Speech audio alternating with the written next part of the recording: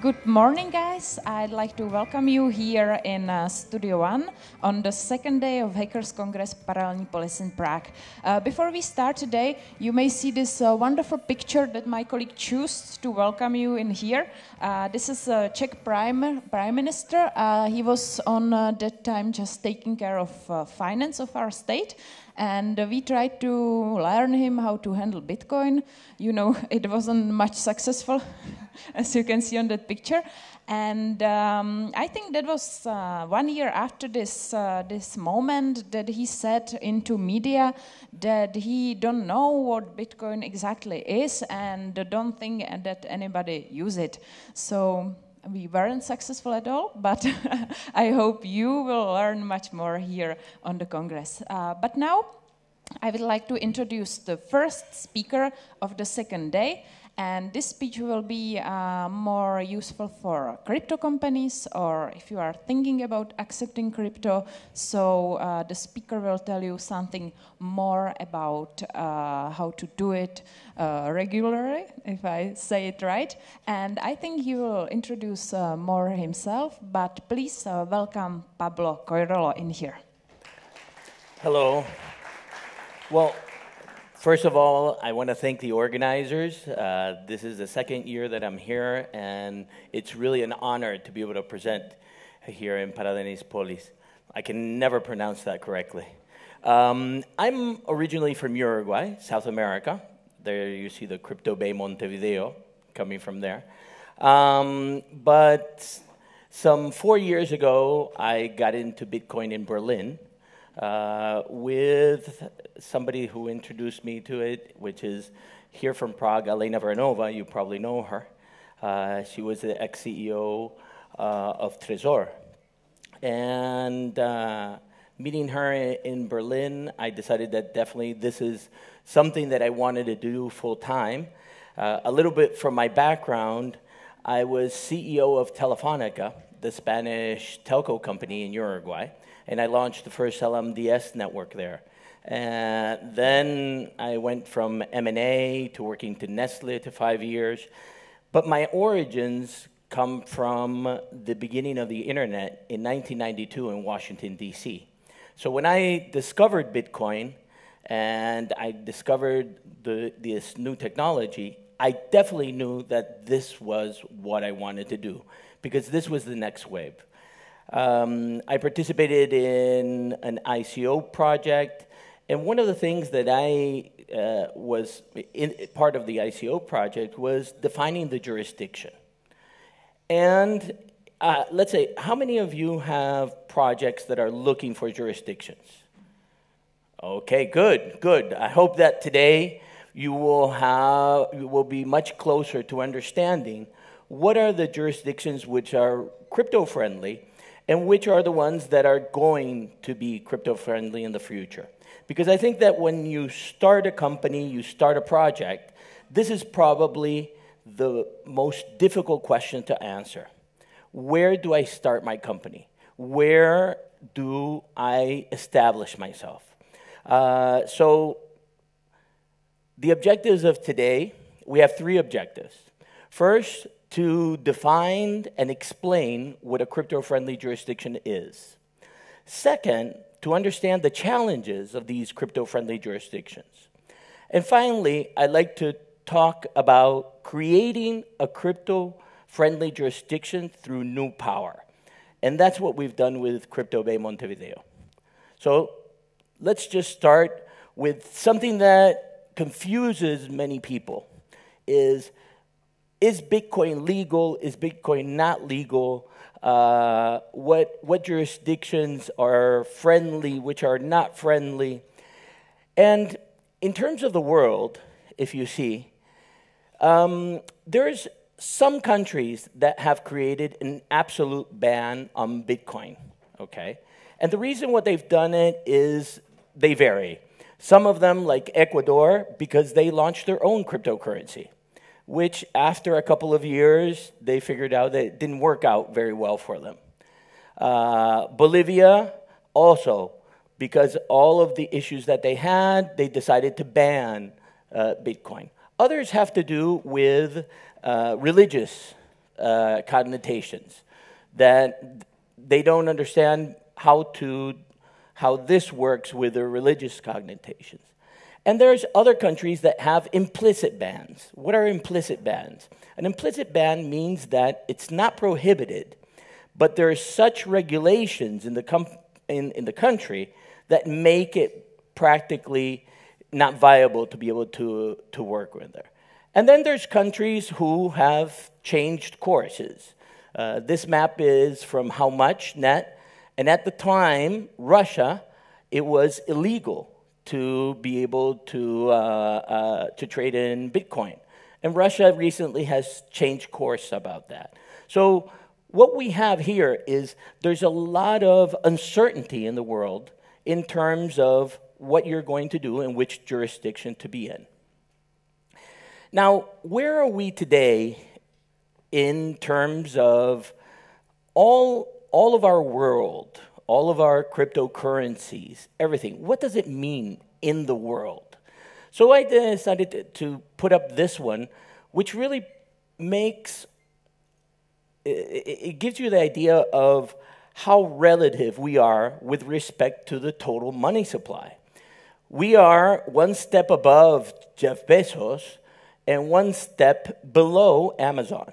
So when we analyze the crypto-friendly jurisdictions and we analyze the impact that cryptocurrencies have in the world, let's keep this in mind. And something that you're going to see in the next graph is, this graph is from September 17th, 2018. This graph is from February, and you'll see that the market cap here is 470 billion. So we went from 470 billion to 200 billion in a couple of months. This also explains the great variation that we have in terms of the cryptocurrency market. And the reason for this is not because does not work. This is because this is new. Everybody in this room, even though now, you know, when I started 4 years ago, it used to be, you know, that we were the pioneers. You are still the pioneers in this. So this is, imagine that you're in 1998 in terms of the internet. And that's why you have so much variation in terms of market valuation. And we're trying to find the way to be able to develop this technology and get there. Whoever tells you that they know where this is going, it's the first sign of alert. Because in 1998, when we were in the beginning of the internet, and I started in 96, my first company, we had no clue. We have some idea that we are going to change the financial system because the financial system is changing. And this is why this one is important. Why are we getting so much pushback from the financial system? Why is the financial system really, closing bank accounts of any company that has the name crypto or Bitcoin? Well, if you have Bitcoin, forget it. There's no way that nobody will open a bank account for you. And that's because even though we are a little bit bigger than Bezos, we're starting to come to the size with the big players. So this is the market cap of JP Morgan. And this was our market cap in February. Now we're half of that, but we're still very close to JP Morgan. Bank of China, 188 billion. Bitcoin alone is 166 billion. Goldman Sachs, 100 billion. And the total of all the other Bitcoin Cash, Ripple, and everything, 170 billion.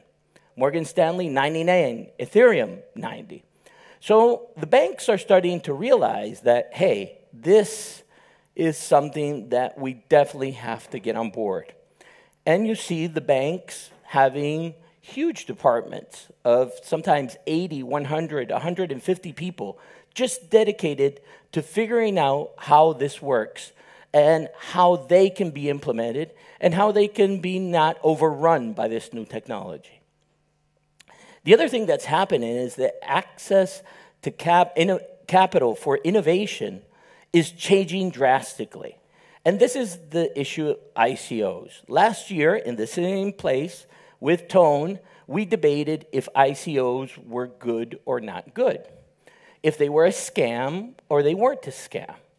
And the truth is that ICOs, yes, there are many scams out there, but they are also the way that an entrepreneur can fulfill their vision and their dream without the interference of third parties. The question is, how do we regulate or how do we establish the rules to let the scammers out? So the scammers are out there in the open, and grandma, even though grandma doesn't invest in ICOs, does not fall for these scams. Now, many, all of you are probably going to have a conversation with a friend, with somebody, and they're going to come to you and they're going to say, you know what? Bitcoin is used for money laundering. Bitcoin is used for child pornography. Bitcoin is using all the energy of the world. So I looked and I looked until I found this research paper, and actually the source is under that, but I can share the source with you, but it's a report. It's like an 80-page report that takes information from every public information in terms of, for example, one of the big things is crypto mining is going to use up all electricity, and it's going to ruin the environment. Well, I got news for you. Gold mining uses a lot more energy than all of Bitcoin mining, plus the production of CO2 is incredibly bigger than what Bitcoin is. The other thing is crypto is being used for money laundering. Really, money laundering is still being done by the US dollar and the financial system, and they're doing it very well. So, no, Bitcoin is not being used for money laundering. Crypto is being used for scams. Well, institutional fraud is $3.8 trillion a year in fiat currency. And yes, we've had our Mt. Gox, we've had our issues, and we are at $500 million. So what I like to do is always when somebody tells me that this is a scam, is respond with facts. Because when you respond with facts, then they have nowhere to go. And, always when I give a presentation, just the financial system just gives me a gift right before the presentation. Either the Panama Papers or it's the, it keeps on giving and giving. So this guy is named Thomas, okay? Thomas was the CEO of the Danske Bank, a very reputable bank that between 2007 and 2015 laundered $234 billion. This is like saying a 100-story building passed through the center of Prague and nobody saw it, okay? So, and this is what I really like. It's clear that Danske Bank has failed to live up to its responsibility in the case of possible money laundering in Estonia. I deeply regret it. And that's it. How many people, let's just take a vote. $234 billion were laundered. How many people do you think are going to go to jail? Exactly. Now, listen, you use Bitcoin for something illicit and you go in for life because, we can't have money laundering on Bitcoin. And this is why it keeps on giving and giving, and it's on the day Danske Bank scandal aired, the market cap for all cryptocurrencies And I remember today, it was 1,977 cryptocurrencies, was $190 billion. So here are the sources, because the first thing that they're going to say is, nah, this is not true. Well, here are the sources of this that happens. So basically, with all this that I'm telling you, is there is going to be a big pushback for us to develop crypto-friendly jurisdictions, because the financial system is starting to feel really threatened. Really threatened because it's not complying what it's supposed to be doing, and it's technologically not providing the solutions to the world that it should be providing. So the combination of these two things are having that we are being attacked by all types of articles saying all that information that I told you, which is false. I read the other day, Bitcoin is going to use all the energy in the world, you know. So the best way to counter all of these things is being informed. And once you have informed, and when you have the information, then you can sit down at a table with the president of any bank or any financial system, and when they sit down and say, well, you can't open your bank account here because we're scared of money laundering, show them a picture of Thomas. You know, say, you're worried about me? Really? You're worried about me? You should be worried about Thomas. Thomas is the guy you should really worry about. And it passed by through J.P. Morgan and Bank of America.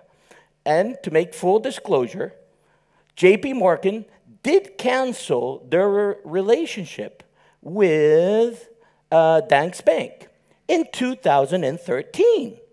Now, it took them from 2007 to 2013 to realize that there was money laundering going through here. And there were many, many telltales. So basically, what I want to say is it's going to be a difficult road. But there is light at the end of the tunnel. This is a proposed definition to what a crypto-friendly jurisdiction is. A crypto-friendly jurisdiction is a jurisdiction who embraces blockchain and crypto ecosystems and promotes the development of an environment where companies in the space can develop and expand their different business models. And this is very important because the thing is, you have to really embrace this new technology, and you have to be willing to work with the companies to develop sound business models. And we have come up with some of what are the building blocks. First of all, you have to have a vibrant ecosystem. You have to have people like you who are willing to engage in this new technology and are willing to develop new and innovative solutions for the world, be it in N number of places and N number of things. You need to have, I confess to you, I've changed this like 4 times before the presentation. I had put smart government intervention. I had put a whole bunch of things. And at the end, the word that comes out the best is positive government support. Because not all government support is good. When you have positive government support, it's a government that really understands and is willing to take the risk to go out there and be exposed. Because all of this information that I was telling you out there coming against what this new technology is going to do is by all of them who are being threatened by it. Also, aligned financial system. The financial system is not aligned with this. They are fighting it all ways that they can.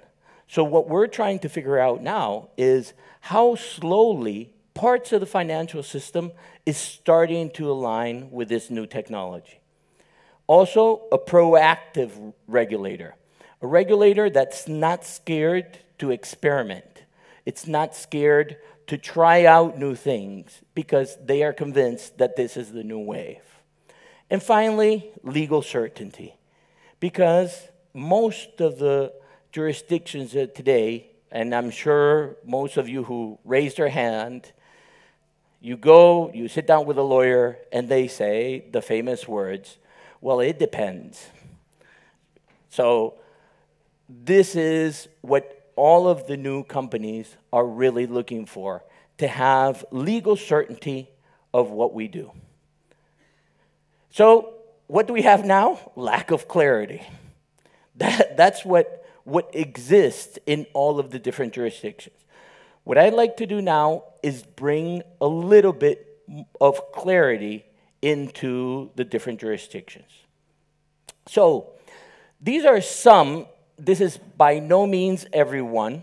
These are the ones that I have picked out as jurisdictions that aspire to be crypto-friendly, okay? So we have Barbados. Last year, I was with the Prime Minister of Barbados, and they are wanting to really become a crypto-friendly country. They have an insurance industry, and they're trying to expand into crypto. Belarus, Estonia, Jersey, Gibraltar, Liechtenstein, Luxembourg, Malta, Singapore, and Switzerland. So these are all jurisdictions that are all aspiring to become crypto-friendly. But they're working at different speeds and have achieved different things. So we come up with this graph here. And this graph, what it tries to do is take the 5 elements that we have talked about, what it takes really to be crypto-friendly. And we started classifying each one of the countries. The first thing that all of these jurisdictions have is, yes, the government decided that they want this to happen. Not quite sure in everyone how, but they want to become crypto-friendly jurisdictions. In terms of ecosystems, some of these jurisdictions already have vibrant ecosystems. In Estonia, there's a big development in terms of healthcare records. And the government has established to be able to start with healthcare records there. In Gibraltar, also, there's a vibrant community that is, there's already different exchanges, different companies that are set up there. We have Liechtenstein, and a disclaimer, I have my company in Liechtenstein. So I have my company's Light 47, and we've selected Liechtenstein as the jurisdiction. So I want to make a disclaimer because you'll see everything is green there, so then we'll have the limitations of each one.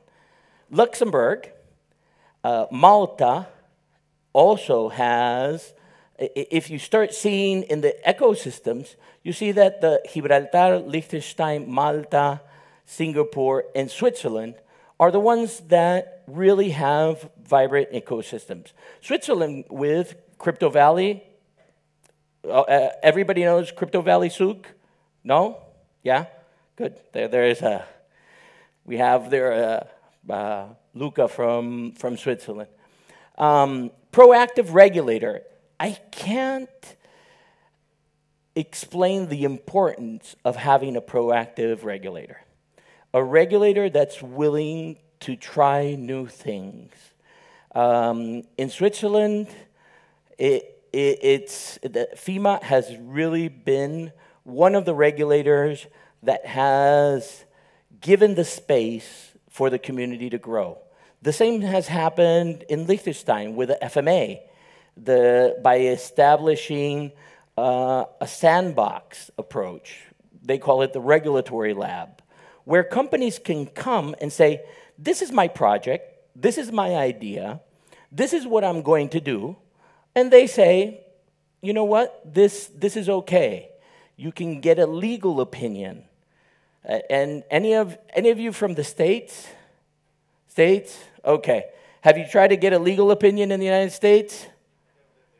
Okay, I'm not going to say any comments about that. So half my family is American, so. But there's countries that you just can't get a legal opinion. You try to get a legal opinion, and it's impossible.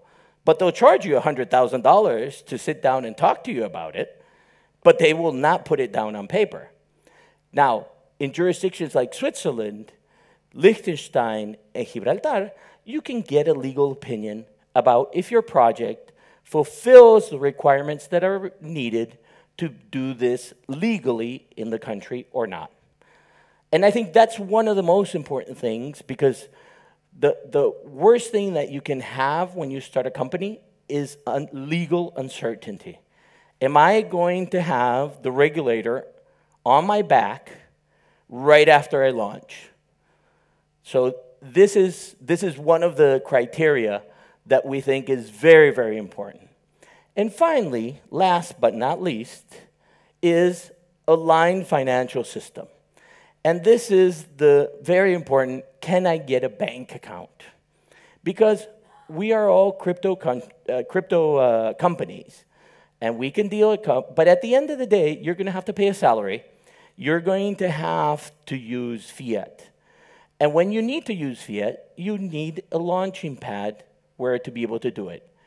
Today, it's the banks. In the very near future, you will have other options that are quasi-banks. But this is very important because most of these jurisdictions, even though they give you legal certainty, it's very difficult to get a bank account.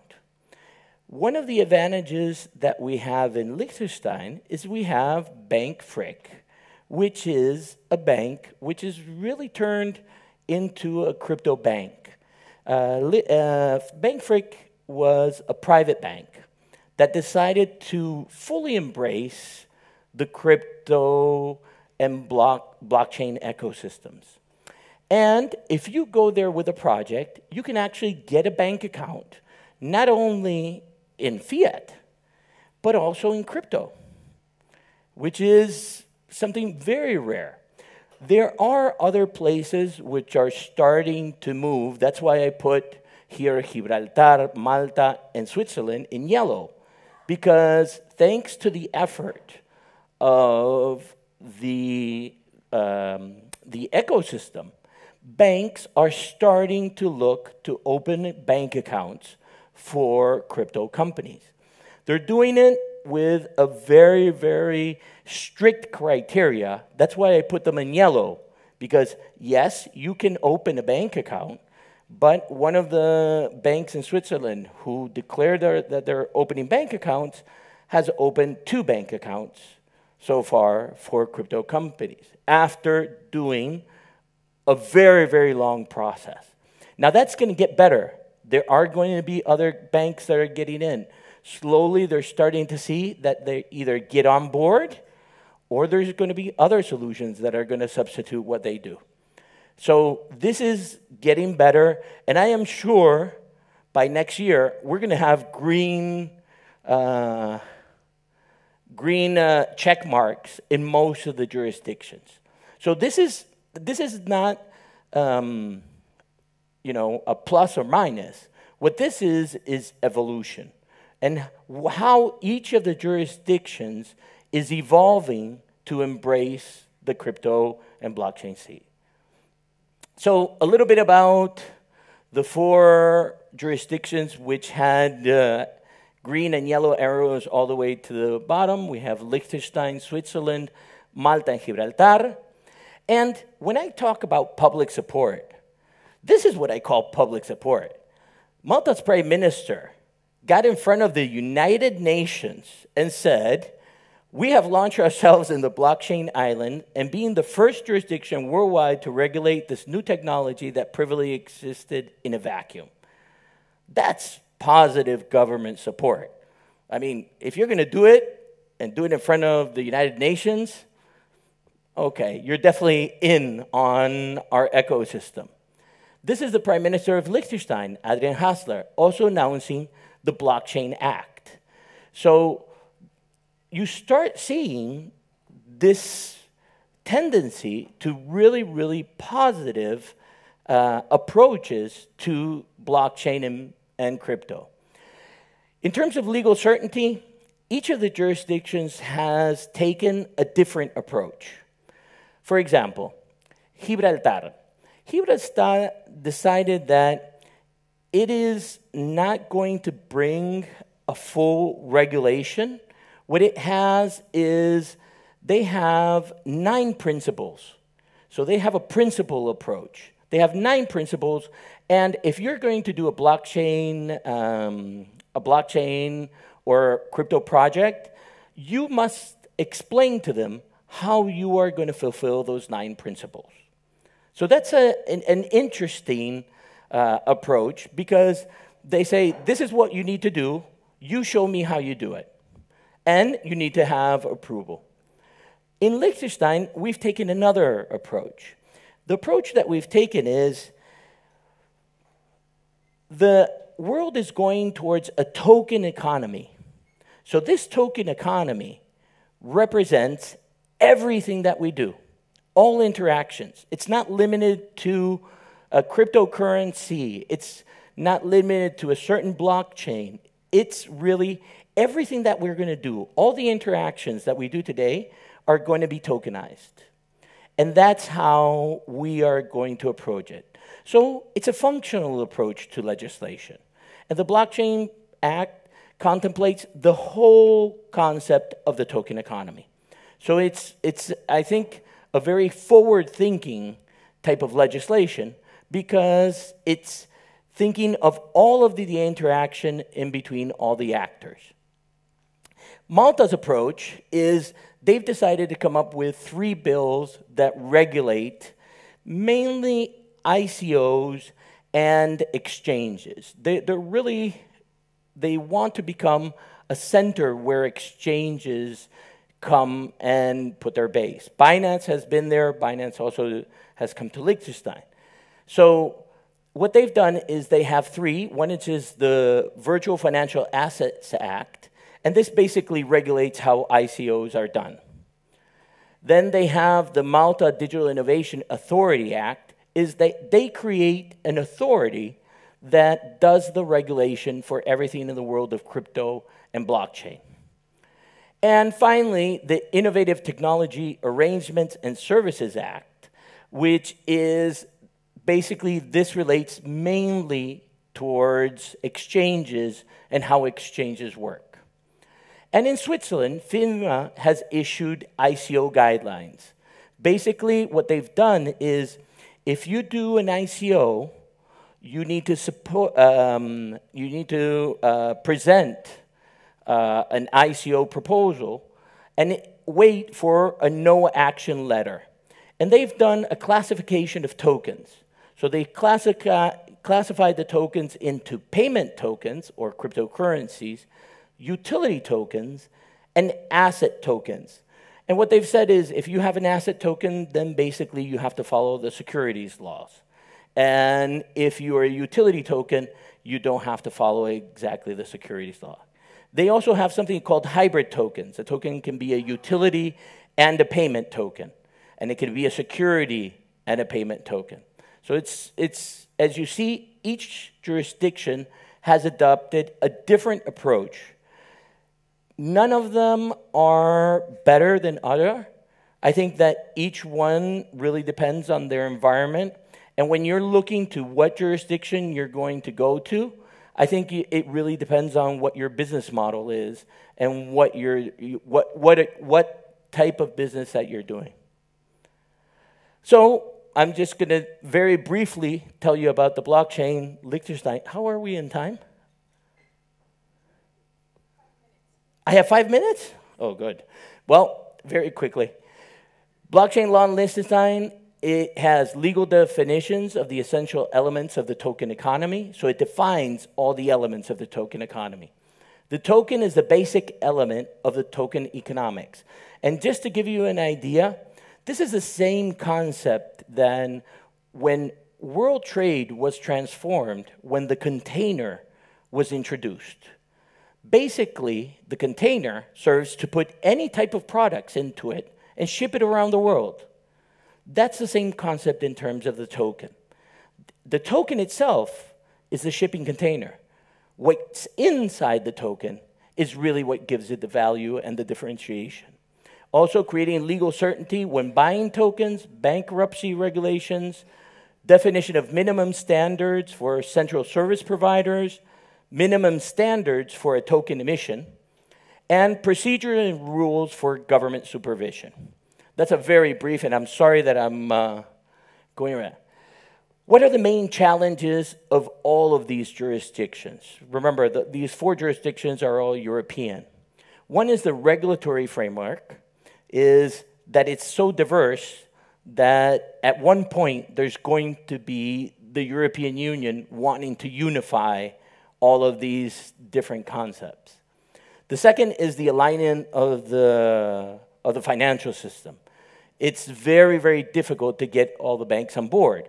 But now, recently, Switzerland, the Crypto Valley Association and the Association of Banks of Switzerland have come together to create guidelines so banks can open bank accounts for blockchain and crypto-based companies. And the most difficult one is immigration from non-EU countries. And this is the little secret that if you are not from an EU country and you try to get residency in any of these jurisdictions, unless you have a sufficient amount of millions of dollars or pay $300,000 in taxes, you're not going to be able to get your residence. So that is an issue. And that's why we launched Crypto Bay Montevideo. Because what is Crypto Bay Montevideo? I know I have 5 minutes. I have here, she's controlling me there. What we started looking is, okay, immigration is an issue. So how could we unite 2 jurisdictions to be able to co-develop this new ecosystem? And I started looking in Liechtenstein about, my father always says, before you propose something new to somebody, study their history, okay? So I went back to start looking, and I found that Uruguay had a double taxation agreement with Liechtenstein. And Liechtenstein's largest financial institution had been in Uruguay for the past 10 years with its Latin American Operations Center. So, as I said, I'm originally from Uruguay. My mother's Italian, my father's Uruguayan. So I decided to look at Uruguay, that I knew had a very important software development community. Just to give you an idea, Uruguay, we're this little country right here in South America. I know it's fairly small here. We're roughly twice the size of the Czech Republic. We're 176,000 square kilometers, 3 million, and 21,000 GDP. It's, in Latin America, considered the Switzerland of Latin America. We're #1 in transparency, democracy, equity, blah, blah, blah, all the different things. But the most important thing is we also have one of the largest digital infrastructure in Latin America. 50% of every household in Uruguay has fiber optic coming to it. And we have the highest download speeds of all of Latin America. And we have one thing that was very, very interesting to me, is that we are the first country in the world to provide every school child from 1st grade to 12th grade a computer. And all of the curriculum is developed on the computer. And here you have, it's the famous One Computer, One Child program. We have 300,000 children in schools that are basically becoming digital citizens. They do all their science, their math, everything on the computer. There's even a TV channel where this is developed. And this means that every year we have 50,000 students who will graduate potential programmers. So put all this together and decided to create the bridge between Uruguay and Latin America. But how do you do it? So I was invited to speak at 2 conferences in Uruguay. And after speaking at both conferences, I definitely found out that this was, you see her behind me, right? Yeah. I feel her presence there. We'll be five more minutes and we have. So basically what I decided was that, yes, the moment was right to launch Crypto Bay Montevideo. And I launched it like this. This was Crypto Bay Montevideo, just an idea. And the concept that I used was, I was invited to a talk by Henry Timms. How many of you have heard of New Power? New Power? Okay, that just give you a really brief. What New Power is, in the Oscars of last year, there were 2 people that were thanked in equal amount of times by all the artists. One was Harvey Weinstein, and the other one was God. 7 months later, a group of women, 7 women, were able to bring down the equivalent of God throughout the United States.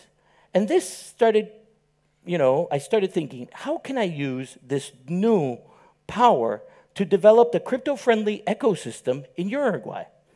And what came to me? Let's use the concepts that we use and that we believe in. We believe in the structure of nodes, the resilience of nodes.